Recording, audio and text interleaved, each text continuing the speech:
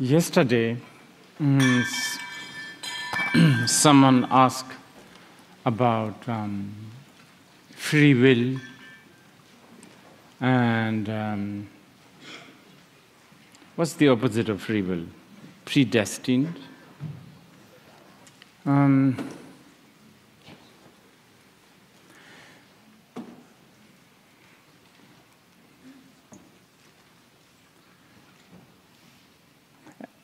In all my life, I have to say,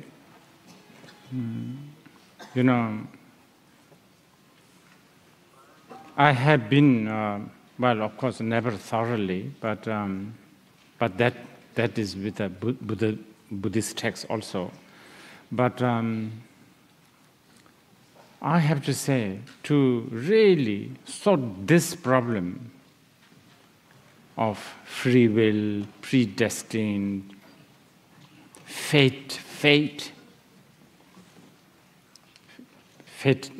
fatalism, luck. There is no philosophy or a theory I have so far found that is better than, generally Buddhism, and especially, like Abhidharma. I've even actually listened to a lot of discussions in the podcasts and, like panel discussions regarding this. And I think it's very, very related to the aspiration. So I'm going to dwell on this a little bit. Because when we talk about aspiration, as I said yesterday, of course, you're always talking about something to do with the future, isn't it? May I be this, may they be this and that. And actually, we stopped talking about bird's eye view. And remember, we stopped at the point where we were aspiring to remember the lives. Basically, actually, temperature, like not only remembering the past lives, but just seeing the whole life, even the future ones. Kind of quite, you have to sort of make some prep, you have to get used to the logic a little bit with this one. And I want to dwell on this a little bit because the main ingredient of the Pranidhana Raja prayer is, of course, bodhicitta. The name of this aspiration is, part of the name is Arya Pranidhana Raja. Arya means a sublime sort of, sublime, something that is not ordinary. This name usually is given to like Arya Tara, Arya Manjushri, someone who has transcended all the mundane. But the text is also called Arya. So there is a reason for that, and that reason is because it contains the bodhicitta, so it is entitled to have the name Arya. It is because of that, also towards the end, the prayer itself, it's because of that. Even if you don't read it, if you just keep that text on the shrine and revere this, you have so much merit. Okay, going back to the question, free will and predestined and all that.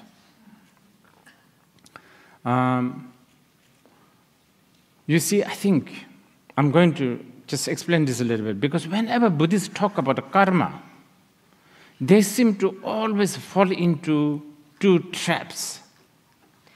Sometimes they say, it's my karma, what to do? See, fatalist, predestined. Other times they say, you should create good karma so that you will become this and that. So, free will. So now the question is, which is the right one? Both are actually wrong. And this is important that you know this. And this is very related to bodhicitta, so I need to really carefully construct this one. And also I should say, this is what makes Buddhism so unique. But not that easy to understand this. I have got into trouble by teasing a monk in Thailand. Because in the Theravada tradition, they teach things like, they teach anicca, dukkha, anatta. Anatta means selfless. And selfless is this is the cream of the cream. If the teaching of the selflessness is not taught, the anicca and dukkha, that's a very pessimist and very doomsday teaching. You understand? Everything is impermanent, nothing gives you satisfaction. Who would like to hear that? So anatta is like really the most important, even in the Sarvakayana level. So there was this monk. I love always offer these alms. Monks go, in the Theravada countries, they go begging. And that's the most, for me, it's like the most inspiring, one of the most inspiring sight. It's about 25 years ago, actually, an American ambassador was I think he was a Buddhist for Thailand. Because I went to the embassy to get my visa. And there's a long line, so I get up so early to line up. And usually the monks go begging, early in the morning. Like really early, like 6, like sunrise. And I was already there, and there was already few people lined up. The embassy only opened something like 9. And then suddenly there was some commotion. And then I see from one side, there's about 20 monks with a begging bowl, just very silently, that's what they do, silently, bare feet walking towards the embassy. And suddenly the embassy gate opens with this incredible-looking American Navy guard just opening the door, and the ambassador comes with all the offerings.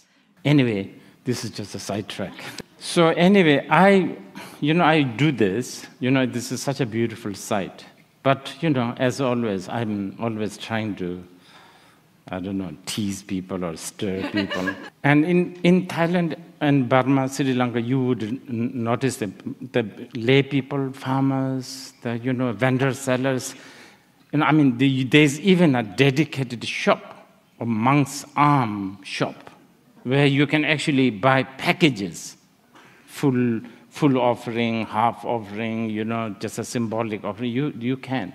And very ordinary poor people also, they offer a little bit of rice. And the monks will, chant this very, very important sort of script, the part of the, Buddhist script. Anyway,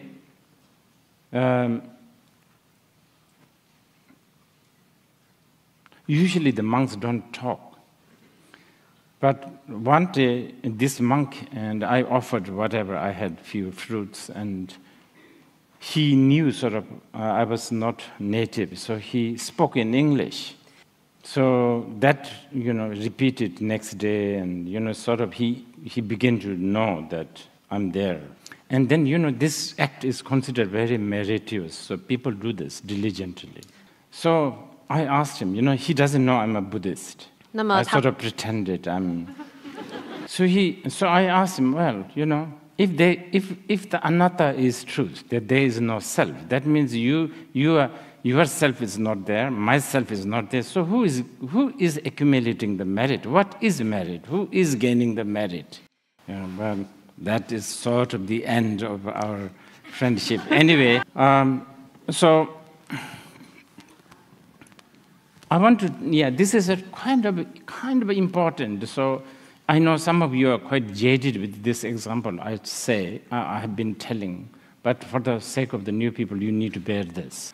Now, if you are having a nightmare of falling from a cliff, there is the whole act of the beginning of the fall and the duration, the middle of the fall, and perhaps, breaking your hips or whatever.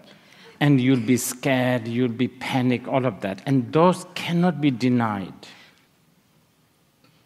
And this period of falling till you are, landed on the ground, in this period you can talk about karma. Bad karma, good karma, just generally karma. In reality though, you are just sleeping in your bed. You are not falling. So there is no beginning of the falling, the middle of the falling, and the end of the falling too. So can you see the not falling, in the reality of not falling and the illusion of falling can be together? So this is why to us a Buddhist, regarding whether everything is a free will or, if you believe in free will, then you are actually basically saying the fall in the dream is not a dream, it's a real falling. Or if you believe in predestined, same thing. Yeah, so this is a little difficult. I think it will take some time to get used to this logic. Anyway, short answer for this is Buddhist karma is neither free will nor predestined. Sometimes it appears to have free will, other times it appears to be already fixed. Okay, I want to further go deeper into this now. Okay, now this approach is perhaps very Indian, although even the Western philosophy, even science, perhaps they, even though they may not package it this way, actually I think it falls into this sort of category of, construction. Okay, now of course we need to know that like science is, they've never really come to conclusion, which is one of the great thing about science. Okay, so keep that in your head. So that's quite good. They say, we are experimenting still. So far, it's like this. So far, Panadol seems to work, but who knows, maybe it's going to harm us. Like that. It's always, we are under experiment. Statement like this, people like Nagarjuna, Chandrakirti, the great philosophers in Buddhism, they like this. No argument with that one. Now, but then, habitually,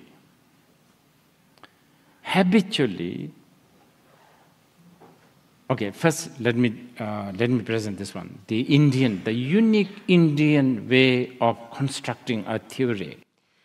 I'm sorry, these are a little bit too technical for the new ones, but you sort of have to bear with this because we are, after all, discussing quite an important text, and I don't want to sort of wash it down and to something very, very simple, may all be happy, may all be not, free from unhappiness. It's much more than that. So remember earlier I talked about this dream analogy, and this analogy demonstrates the Indian way of constructing a theory. As I give you the example, I'm talking about two things, ultimate and relative. Ultimately, you are not falling, but relatively, you are falling. Now, this ultimate and relative, they are also not like one is in the east and one is in the west. They are kind of, they are one. But also you can't really say they are one because you are actually not falling, but you appear to be falling also, right? So for instance, if a scientist say about Big Bang, let's just talk about this Big Bang because perhaps it's easier for the, new people to relate. If the scientists say Big Bang exists, if a scientist present Big Bang theory on the relative level, no problem at all with the Buddhists, no problem. But if a scientist sort of develop the theory of Big Bang, ultimate level, then the Buddhists will think that Big Bang and the Almighty God has no difference. They're all wrong. Yeah, this is, you'll get used to you have to get used to this way of thinking, I guess. Again, I know nothing about Taoist teachings, but as I read some of the stanzas from the beginning, you can feel that they also think very similar. Like, name that can be given is not a name. You're almost talking like the ultimate. But then comes all these names. So, like a relative. So now your question, okay, let's go back to the bird's eye view. So what is this bird's eye view? What we are praying is, when we fall, remember? We dream, we have a nightmare, we are falling now. We are aspiring that at the least, we are aspiring, may we know that we are dreaming. Because when you know that, then the beginning of the fall, the middle of the fall, all of this, you see it with the bird's eye view. What does that do? Oh, it does a lot of things, because if you know really that you are dreaming, you might just, let's just pause for a moment and let's just, let's just explore the, if you are, falling from a building, you might want to just take this advantage of looking through the windows of other people, because, you're not going to break any limbs. So see, this combination of this, what we call understanding the non-duality, is like the key of the aspiration, which, in other words, the bodhicitta.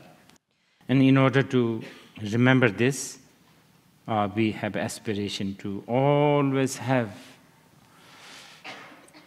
revulsion towards the worldly life. Okay, what is revulsion towards worldly life? Of course, very, very, in a very general level, like getting addiction towards social media, carpets, tables, stuff like that. But most important level of revulsion, you are falling now again. Going back to the dream. As you fall, you are falling from the building, from the 26th floor. And by the 20th floor, where your friend is staying, and you pass your friend who's just smoking on the balcony. If you scream, "Hey, I'm falling!" Yeah, that's you are falling. that's like, not being able to, have the revulsion towards mundane life, because you are really screaming, "Help!" That's easy to understand. But if your friend says, "Hey, what are you doing?" If you say, "Well, nothing actually, I'm not really falling, you should try." That also is a falling to the revulsion. Because you are denying either relative truth or ultimate truth. This is such a big thing for Buddhists, not to be extreme. If you become, they use the word like you become nihilist or you become eternalist. Yeah. So here in this sentence, may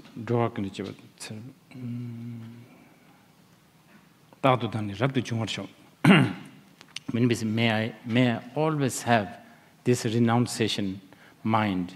Yes, carpets, gold ring, whatever, of course the renunciation, but may I also have a renunciation, revulsion towards all values, liberal values, fascist values, just all values. That's much more difficult than carpet, I'm telling you. Because your value is your character. Character is so important.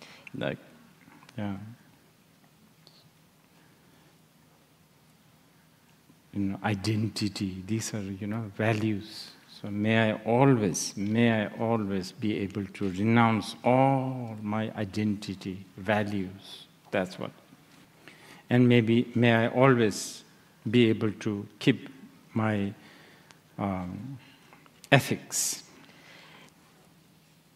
Wow, that's a big subject. And I'm also wondering whether the ethic, the English word ethic, is actually doing the justice, translating the word shila, or the tsultim, we call it tsultim. The Tibetan word tsul is something to do with the way, the truth. Water is wet. That is the truth. That is the way of the water. Outside is cold. If I pour this over me during the break, it's not really good idea if I'm going out, or even now. It's not a good idea. That's it. That is the core meaning of the Buddhist ethic. Anything that you go against the truth, that will only bring you misery, problems, disappointment. Of course, may I always be, may I always be diligent in, not killing, not lying, not slandering, not, all of that. Of course, that's on the relative level. It's, you need, that's, but, just ethic, like, especially in the Mahayana, ethic comes in sort of three categories. Not harming others, like killing, stealing, helping others, ethic of helping others, food, medicine, shelter, information. Now the third one, this is a very, very unique for the bodhisattvas. I mean, generally Buddhists, but especially bodhisattvas. Ethic of helping others. I mean, not harming.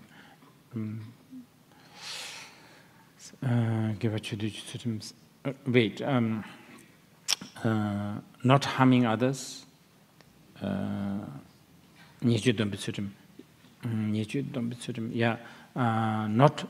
engaging into non-virtue. Yeah, sorry, I take back all the.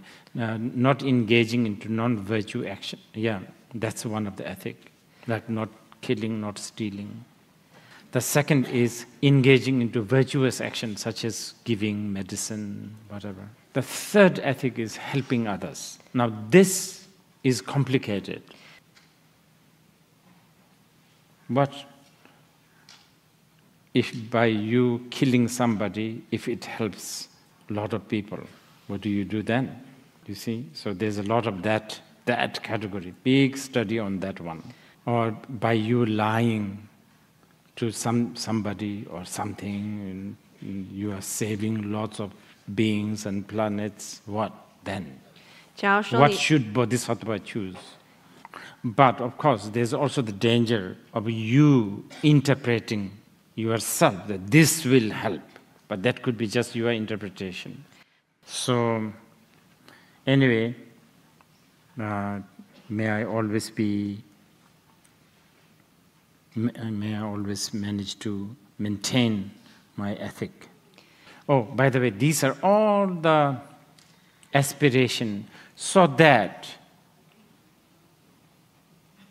you will keep your bodhicitta intact. What does that mean? Going back to our example, so that your understanding and experience of falling and not falling together, this knowing this is intact. And okay, the next one is in order to enhance this bodhicitta, keep this bodhicitta, may I utter the teachings of the Buddha in different language. That's a big one for the bodhisattvas. Not just to human beings, to the gods, to the insects, have the aspiration to teach to just every beings in different language. Among many other, of course, of course, you understand. it's a virtuous action, it's a virtuous deed to share Dharma to ordinary people. Of course you understand that. But I think it's much more than that. When you try to explain this, the whole, the bodhicitta, for instance, Mahayana teachings, not only when we say different language, we are not only talking as the language as in, Chinese, English, but just different, way of communicating. Because for each beings have a different values, different thinking. How would you teach these ancient Mexican Mayans who, they have this game, they play this game, and the winner gets the honor of having his head being chopped? How do you talk to them? You need a different language. Communication is difficult, right? Okay. Then also when we talk about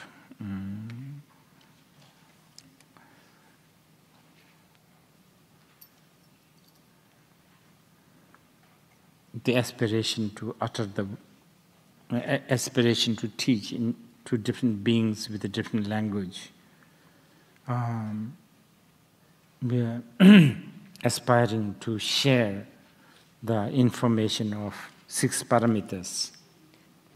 And for the person who is doing the aspiration, it helps to strengthen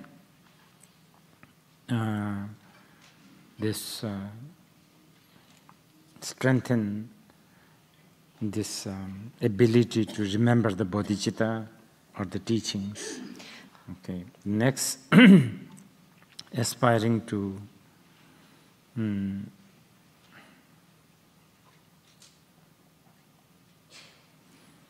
purify all the non-virtuous actions, non-virtuous deeds and its impact. This is again very big subject. Virtue and non-virtue. What makes something non-virtuous? I think the easiest way for you to understand is anything that takes you further from the truth, such as anatta.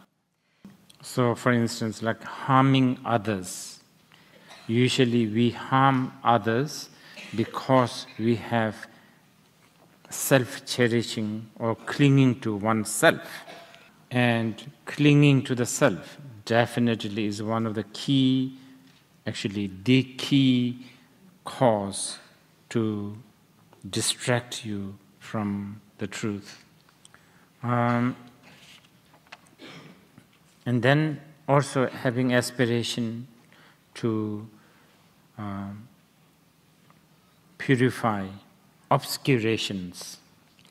Okay, this is again a very big subject when we talk about obscurations. Usually the obscurations are sort of the impact or the result of the negative deeds, actions.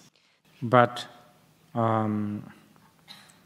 they can also in turn become the cause of the negative actions. So many different obscurations, but let's discuss just 3, for instance, wrong view, pride, and doubt.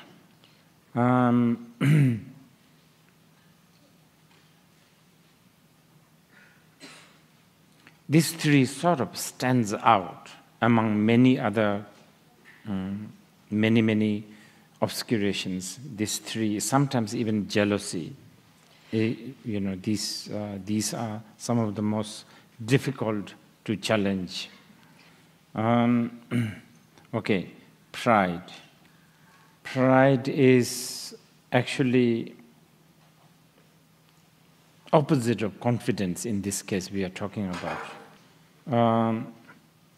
And also, when we talk about pride, you are always referring to someone else.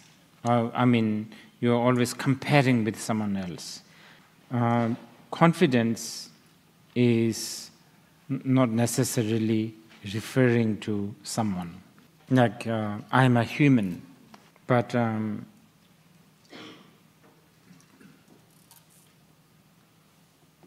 I'm much better than so-and-so. That's more like a pride. This is very, very general level. I think when we talk about pride, that's what we are talking. But from Mahayana's point of view, there is a much more subtle pride. Even for the time being, it's necessary, but you also need to know, even you aspiring for enlightenment can be a pride. But some of this pride, we need it as a fertilizer. Just all duality is a pride. We are talking on a very, very high level. Basically, you can also say pride is the big ingredient, big part of the pride is also insecurity. Also, something to do with you haven't made up your mind. That element is there. You haven't come to a conclusion, but you are pretending that you have come to a conclusion. That is what pride is usually. Insecurity, basically. So,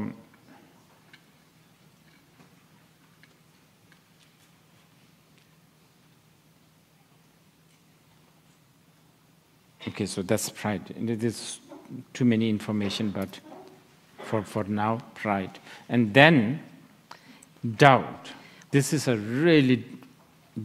challenging obscuration, because it's also it can be a necessary tool. Even the Buddha himself said, you should analyze my teachings. You should not take things for granted, so on and so forth. So doubt can be a big part of the path. It is kind of helpful, but if you give in too much to the doubt, and if you put too much emphasis on doubt, like critical thinking, this is something that we modern people cherish, then it does not again lead you anywhere. And it gets worse by combining with the pride. So a lot of so-called critical thinking, analytical thinking, critical thinking, I don't know, a lot of people who think that that's who they are, they usually have a pride, meaning they already have a conclusion. They pretend. I don't know. They think they have they are very sure that they have a conclusion. So basically what I'm saying is it never becomes a proper critical thinking, because you already have decided. You are only trying to find a fault, so to speak. Yeah, this is one obscuration, because this kind of thinking will never, Anyway, I forgot to tell you. What really stops you from going out of the box? These three. Let's say you are an artist. You want to go out of the box. What stops you? Pride, doubt, and wrong view. Because of your pride, you will always want to be, accepted also. It's complicated. These three are very complicated emotion, or that's why it's called obscuration. Dikpa, non-virtue, or akushala, non-virtue, sin, I guess, and Diva is obscuration, because it makes things unnecessarily so complicated. Okay, the worst one is the lokta, wrong view. That's, doubt, pride, it still does not, it's a bit like, what do you call it? This is the classic example. It's a bit like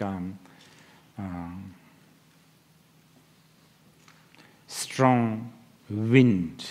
Let's say if you are planting a flower, like a typhoon or big wind may unsettle the growth of the flower. But the wrong view, that is like burning the seed of the flower. No more flower. Now, the wrong view, this is big. And this, we may think, oh, that, it shouldn't really happen to me, but it's not true. It happens so easily. I mean, for now, we can only, for the Buddhists, practitioners, followers, we can sort of suffice by thinking, oh, I believe in karma, I believe in cause and condition and effect. I don't really believe that there's somebody who creates everything. That much kind of a right view we have. But not being able to really accept the whole shunyata, it proves that there is lots and lots of wrong view in us. Yeah, and this really happens a lot. And it's a difficult one. Anyway,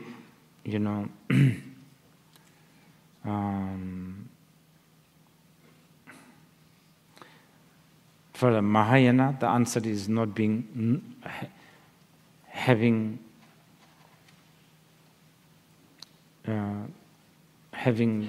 conviction towards a dualistic view. That's a wrong view. And I'll underline the word conviction. When I say conviction, we all have dualistic habit, of course, but not necessarily wrong view. It's just your habit. But through study, through analysis, through hearing and contemplation, and you still think something is permanent, something truly exists, then seed is burnt, falling into extreme, we call it. Aspiration to be free from karma, emotion, and kind of Mara, demon, I guess you can call it. Of course, we are not talking about some externally existing demon.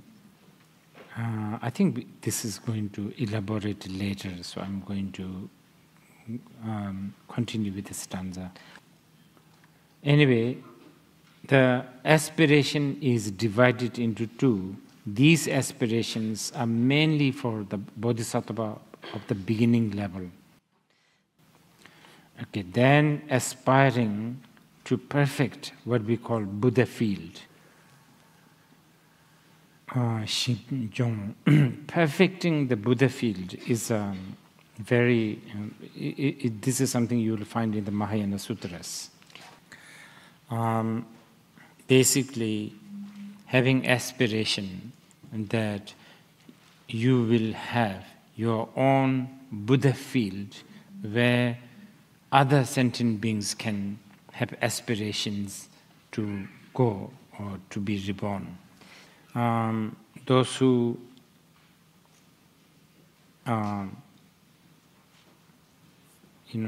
like Chinese, you will know the whole phenomena about Pure Land.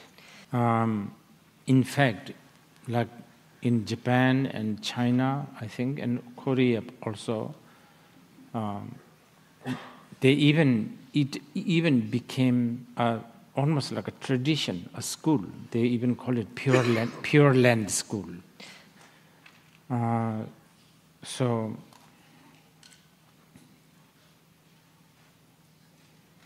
I went to the head of the Pure Land School,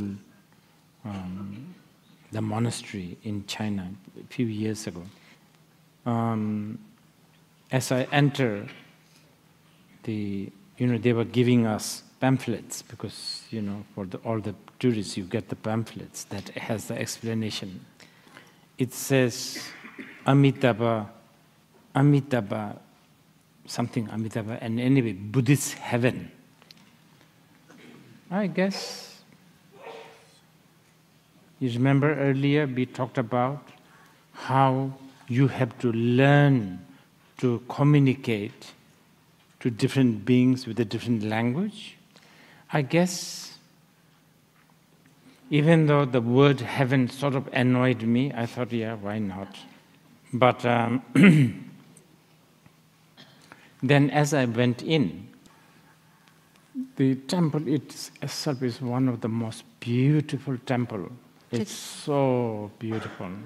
And then all these Chinese characters, they have these characters written, the ancient sort of calligraphy. And I have quite a good translator with me.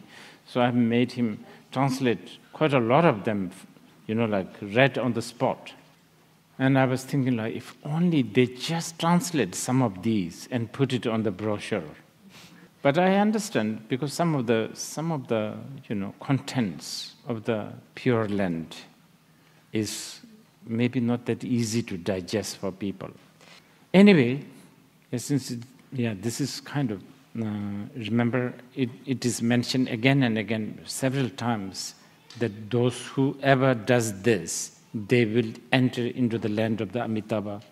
Migrating is such a thing for sentient beings. You can just see it if you walk around in Robson Street.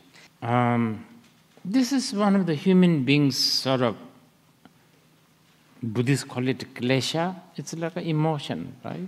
Grass is always greener on the other side. It just exists from the, from the dualism started, going somewhere, a better place, like the Wild West, land of dream, whatever,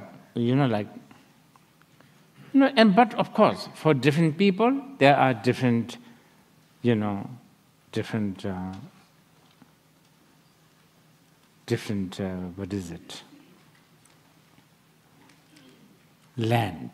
For Good Jeff, he had a different land. For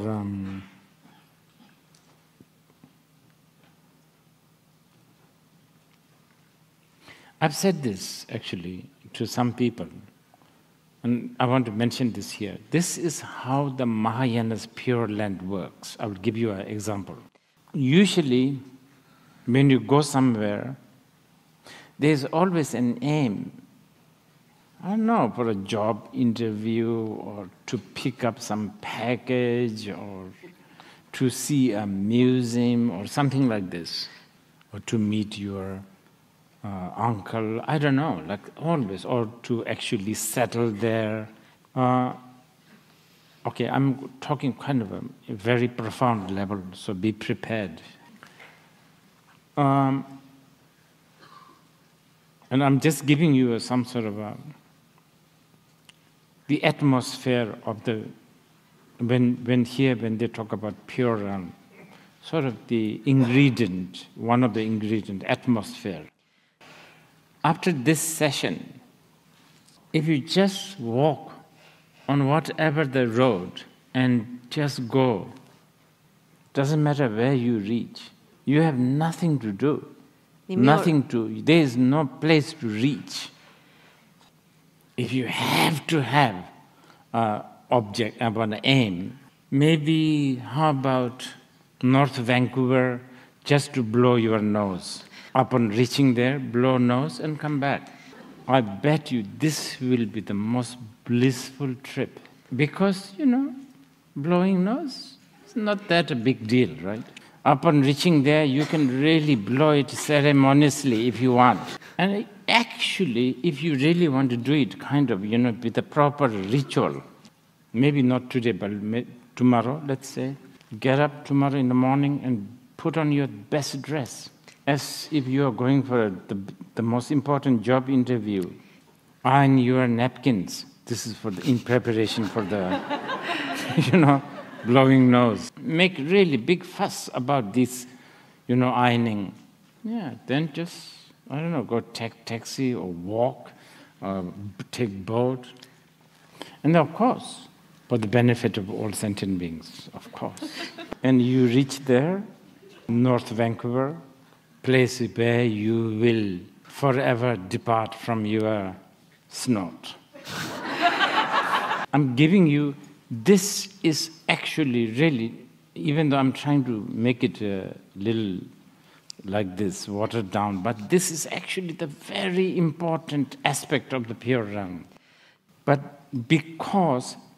I understand, because many people, when they read the pure realm description,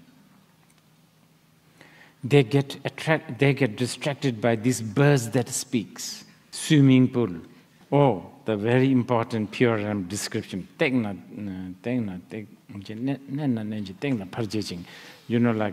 if the ground is supposedly, like if you press, it goes, it sinks, and if you let go, it comes up, like a sofa seat.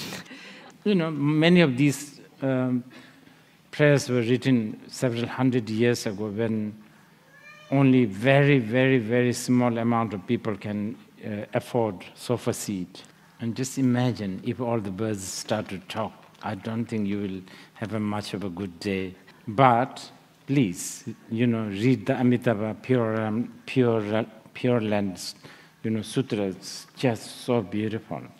But you have to think, this context is so beautiful, actually. There's even a mention, if you do doubt about a pure realm, there's a degree of doubt, right? A little doubt about the pure realm. You may reborn in the Amitabha realm, in the lotus. Usually they are always reborn in the lotus, but the lotus will not blossom right away. Yeah, these descriptions are just so profound. It's just, you need to communicate with ordinary people. So that's how they communicate. And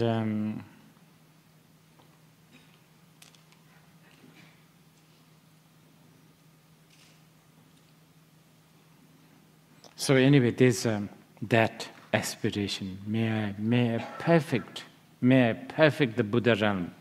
Yeah? So when I say, may I perfect the Buddha realm, just think about the blowing nose, then probably it will make a little sense. Of course, you can still think about talking birds, swimming pool, all of that. Yeah, whatever, beautiful things, trees, the mountains, the lake, and the turquoise, all of that. Okay, then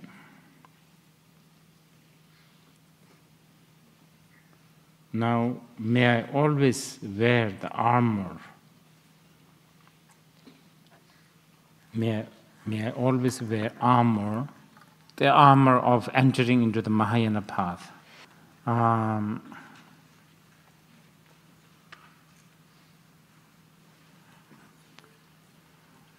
Armor of never giving up, accumulation of merit and accumulation of wisdom, armor of never stopping to liberate sentient beings. Okay, so anyway, the word armor is sort of symbolic, but really talking about not feeling exhausted or losing inspiration, not to become lethargic, not to become discouraged. The reason why we get discouraged is because we are not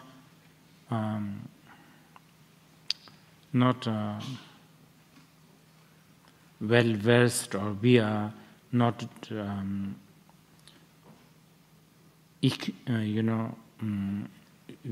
we don't have enough understanding of wisdom and method, for instance.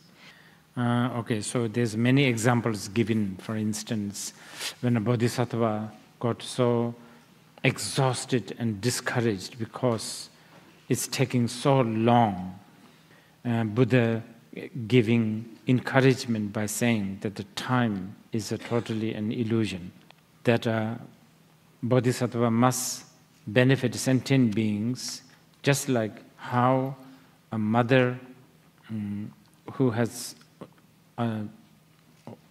one child dreams that the child is drowning in a river.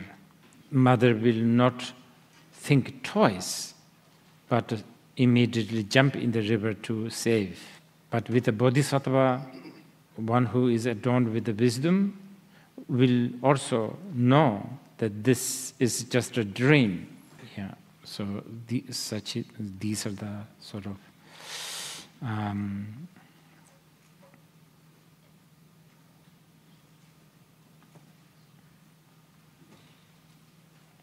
few of the reasons talking about armor that a bodhisattva must wear. Maybe we can now, you can ask some questions. I believe there's many questions, online questions or something like that. And then later I will continue this afternoon. Shall we start with an online question? Yes, please. Do you want to have in-house as well, or just online? Online.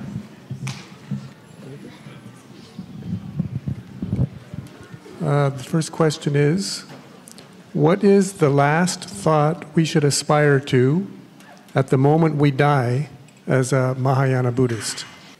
There's many, but I think one of them is actually what we just spoke, entering into the Buddha field. That could mean really thinking about the Amitabha Buddha and Amitabha Buddha realm, and have the aspiration to be reborn there at all costs for the benefit of all sentient beings. On the more profound level, realizing that the Amitabha Buddha realm is not somewhere out there, but it here, this moment, this very place. Yeah. Do you want to ask the question? Sure. Yeah. So the question is, in different Buddhist sutras, there are practices about aspiring to enter the pure land, but in the sutras, it also says that we should abolish all dualism. So how should we treat whether there is pure land or not, and how should we look at it? Yeah, as I said, the dream, during the dream, remember, there's the beginning, and all of that, yet it's not there, it's there. So this understanding of this relative truth and ultimate truth, if you can accept that, then all this works. Otherwise, yes, it sounds like there's a just continuous contradiction all the time. As I asked to that monk, Anatta, why do we offer alms? Okay, we have a question from a philosopher in Germany.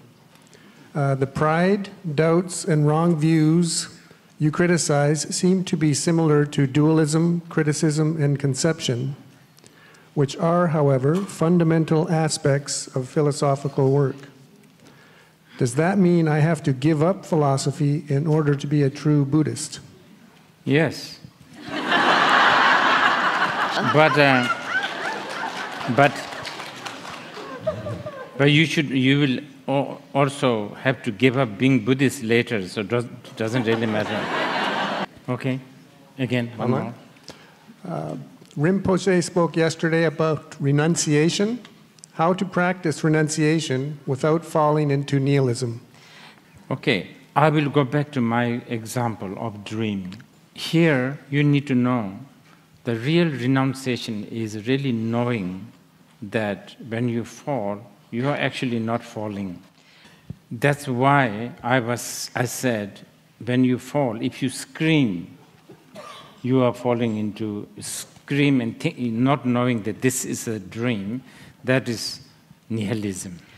Yes. When you make an aspiration, are you in essence aspiring to change or to accept? I think both. Accepting the true Buddha, your Buddha nature, and changing in the context of undoing the cocoon that is wrapping your Buddha nature. Rinpoche, thank you for your beautiful teachings. For my perception, my karmic perception, when I hear you, for me it's always like in one sentence, yes and no, and in the same time it's not contradictory. And my question is about renunciation and discipline. You said renunciation mean renouncing all the views, but discipline, there is a view, there is a morality. So how in the same time actually renounce all the view and follow the morality? I'm glad that you guys are asking this. It's just as how I teach that monk. This is what you need to get used to with the Mahayana concept of relative truth and ultimate truth. I think what you need to know is this. Until you know you are dreaming, you will always be panicked. It doesn't matter. You are peacefully sleeping on your bed, but you will still be in panic. As long as you have panic, path is valid. As long as you are dreaming, somebody sort of, waking you up is valid. In reality, somebody waking you up is not helping you at all in getting rid of this real problem, because there was never a real problem. Okay? Yeah? Thank you for your teaching, Rinpoche. You mentioned being an artist, and I was thinking, as an artist, when you go to your work, you would want to bring right view, and I was thinking about the Buddhist idea that you have the highest view, high as the sky, but fine as sampa flower, your actions. But if, hypothetically, Allen Ginsberg, if you were still alive today, were to ask you, when I go to my writing desk, what should I do when I sit down, other than right view? Would there be when I start to write, during writing, and when I end my writing session? Thank you. Okay. Again, very connected to, relative bodhicitta, remember, I think we talked yesterday, it doesn't matter what you do, whatever you do, even mundane things like waking up in the morning, may it somehow lead me to awaken myself and others. I think that is the fundamental and the easiest. I think right now, because I'm just giving you a sort of a summary of this chapter, which really has everything there, so maybe it's confusing you people a little bit. This is very big. It's a very profound level. Yes, in one sense it talks about no time. If no time, how does the aspiration work? As I said right at the beginning today, aspiration always has something to do with in the future. Yeah, but time and again in these stanzas, this is dealt with. For instance, it says, you should prostrate to the Buddhas of the future. Now. How do you do that? I'm here and they're about to come in the future. How do I do that? These are Mahayana's incredible method of trying to really, basically, trying to stir our normal way of thinking. Okay? Yeah? Hello, Rinpoche. For the past few years, one thought that's become really prominent in my mind is that free will is an illusion. And whenever I start thinking in terms of absolute reality, my mind seems to naturally gravitate towards nihilism. And I've been cautioned, or in the teachings I've heard many cautions against nihilism, but from my perspective, nihilism is not untrue. And if it's not untrue, can it be used as a valid tool in my spiritual process? Actually, nihilism as a habit, we all have. That's why we get depressed, for instance. Also, we are also, by habit, eternalist. That's why we also get ridiculously hopeful. So that's always there. What you don't want is a nihilism as a result of, classic Mahayana languages, a result of an analysis. Because if you, okay, so you analyze, is it, like through your logic, through, I don't know, scientific tool, and then come to a conclusion nothing exists. That is dangerous. Yeah, again, going back to the dream example, when you fall, you will be afraid, even though in reality you are not falling. We always go back to that. Now the thing is this, the interesting thing is, if you analyze, let's say, then if your analysis is good, then you may say, oh, I'm just dreaming. You just, that's good. But let's say,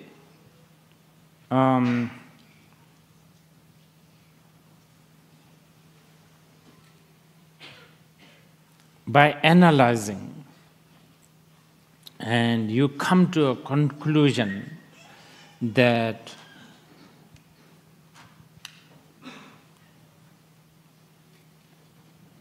I'm trying to remember the Nagarjuna's, Chandagirti's words, but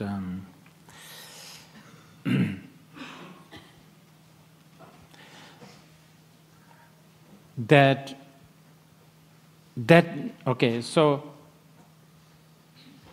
if you say that you have never dreamt, you never had that nightmare, then that's nihilism. No, you are sweating, you screamed, you were like shouting, Okay, yeah. Okay, Rinpoche mentioned that jealousy is also a great obstacle for practitioners.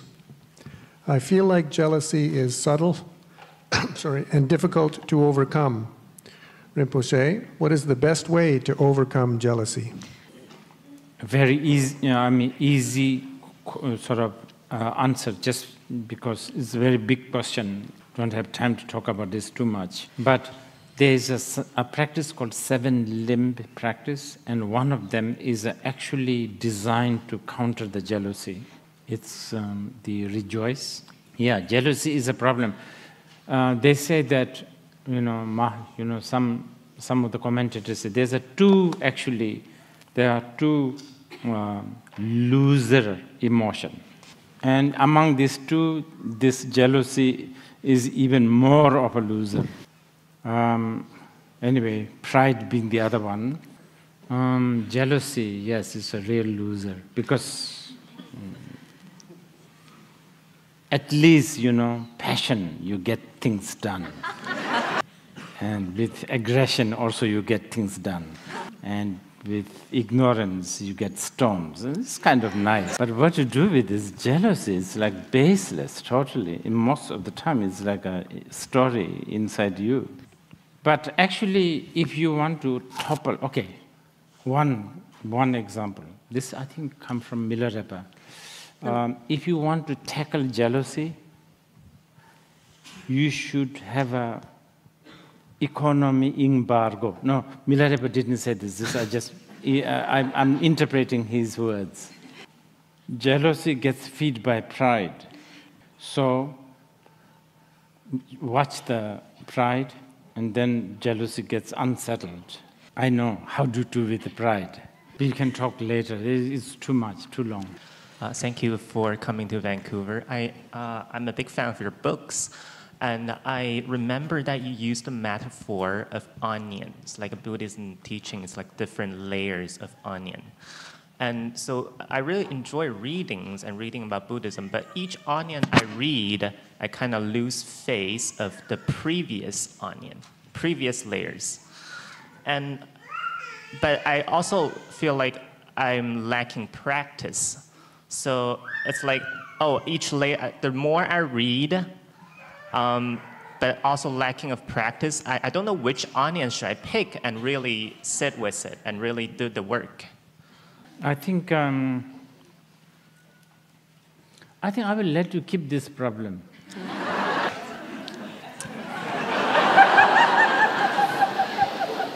Hi, Rinpoche. Thanks for your teaching. I guess my question has been brought up, or similar questions have been brought up.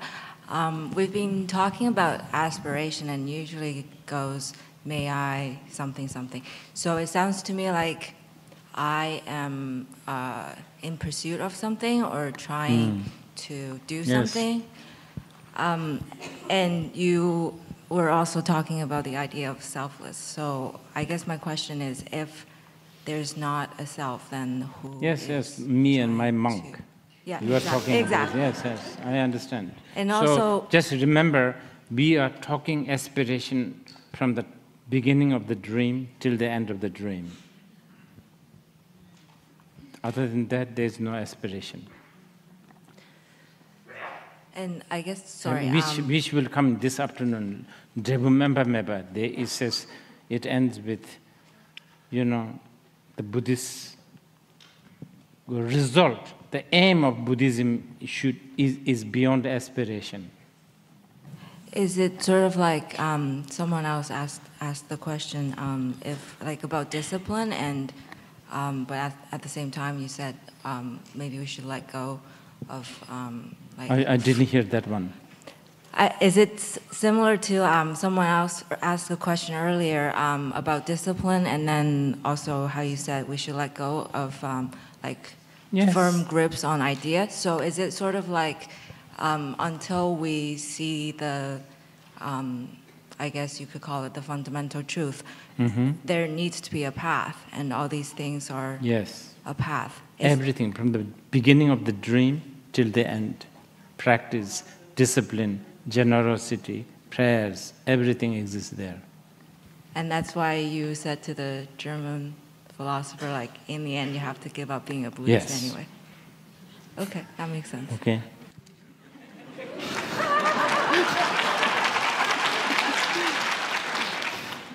Hi, Rinpoche. I think one of your superpower is you're really good at making analogies. So I remember you mentioned nowadays mindfulness is a bit like diluted chai. Chai used to have this beautiful connotation, the smell of the train, the clay pot, the sugar, and the heart. So for someone or for people who aspire to make effective and memorable analogies, do you have any tips and tricks, mental model, app recommendation, things like that? For someone who aspire to make effective and memorable analogies. That's what the aspiration was doing. Like, may I be able to talk to people with different language, to different people. I think that's why we do this. Yes, Basically, so what's your tips and tricks to deliberately practice this ability? This is the trick, aspiring. Aspiring, I think. I think it really does. Best trick. Okay? What do you think is the most important thing about an intimate relationship from a Buddhist perspective? Buddhists don't really care so much about what you eat, what you drink, how you eat, how you drink, and also in the intimate relationship falls and in this kind of department, I think. If if you don't do it properly, even I don't know, even vegan chai might be troublesome. The vegan cappuccino drinkers, they are the worst sometimes. They're like like a vegetarian terrorist. There's a really good French film called Delicatessen. It's really good. Rinpoche, my question is about the climate emergency and just the way the world is going generally. And years ago, I heard you say that we should make aspirations, that, if we're worried about the climate emergency, all that this would help a lot.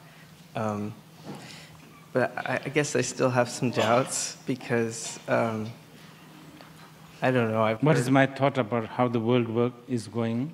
Is that? No, I mean, from my point of view, maybe there really isn't any future. So what aspiration am I making in that case?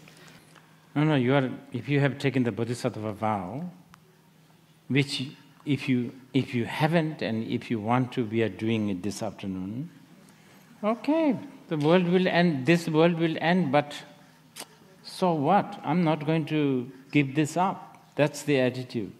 But frankly, no. There's so many different things that's happening in the world. Some are really good. Just a few days ago, I downloaded the collection of works of great Longchenpa in like 2 minutes. That is so good. Yeah, I know, but what do you mean?